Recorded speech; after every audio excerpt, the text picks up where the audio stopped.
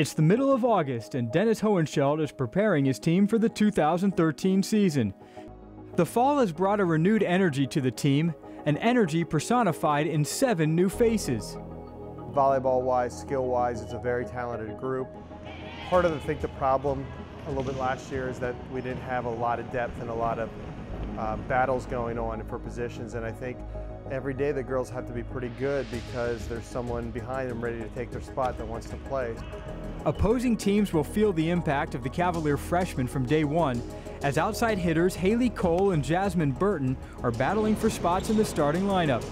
But not all the new faces are freshmen. Sophomore setter Lauren Fuller is a new face to everyone on the team, except her twin sister Manon. Lauren and Manon were teammates at Marymount High School on Sunset Boulevard in Los Angeles. The twins originally planned to attend Santa Clara and remain teammates, but then things changed. One thing kind of led to another, and we both just decided that it'd probably be best for us to try different things. It was just too comfortable for me, and I wanted to kind of push the boundaries a little bit and try something new. I wanted to come to Virginia because of the academics and just the overall atmosphere. I love the campus. I really wanted to stay closer to home, so I decided to go to Arizona. With 2,000 miles separating them, Manon began her career at Virginia, while Lauren had a successful first season in the Volleyball Super Conference, the Pac-12.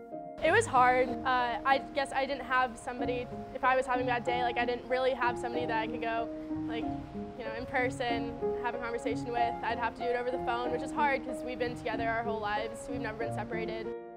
We really missed each other. We texted every day after every class. We called each other every day. Manon was always telling me how much she loved Virginia.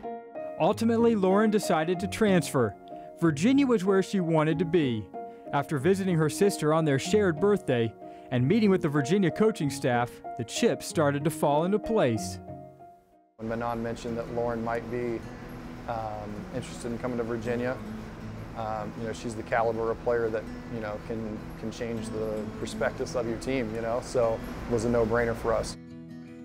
I remember getting the call. I was in my dorm room, and he was saying, we got you in, you're all good to come. I was just so happy. Lauren called me right when she got in, and yeah, a little celebration.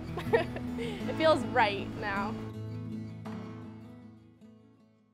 I have known the coach for 20 years. Mitch is a very good coach, so they'll be very prepared, okay? This is what it's all about, right? It's what it's all about, it's playing.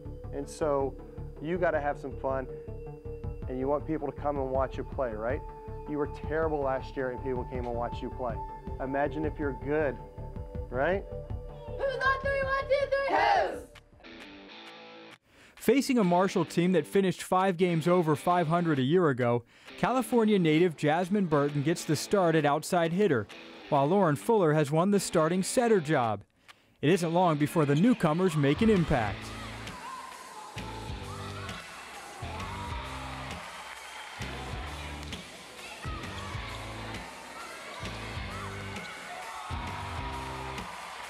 Tied at 17 in the opening set, Burton and junior standout Tori Janowski take over for the Cavaliers, as 8 straight points give the Who's a 1-set lead.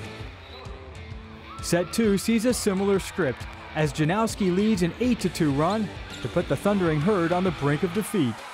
You gained a little momentum here by being smart, right, and doing some good things. Blocking, trans, getting good swings. That's what it takes right now. Us being a little smarter than them right now. But Marshall storms back in the 3rd set, taking a 14-7 lead and threatening to extend the match. People aren't afraid of you, understand that, okay? Until you start beating them, right? Then they'll get afraid of you, and then they'll fall, all right? And they'll be like, let's get out of here. Does it feel like this team's ready to get out of here? Oh, okay, let's go, all right? Let's go right here. Hohenscheld's speech rallied the troops, and the Cavaliers battled back. As Janowski and Burton continued their big nights, junior captain Mallory Woolridge placed her stamp on a memorable evening at Mem Gym.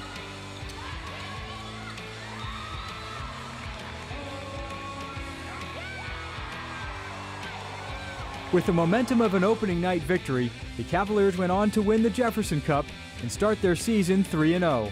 Janowski was named the tournament MVP, And Friday night's third set comeback was the lasting image of the weekend. It showed a lot of heart. I think we realized it, the girls realized it, and the fans realized that we're here to win games and to work hard, compete, and I think this weekend the girls showed that talent-wise that's what we're going to do this year.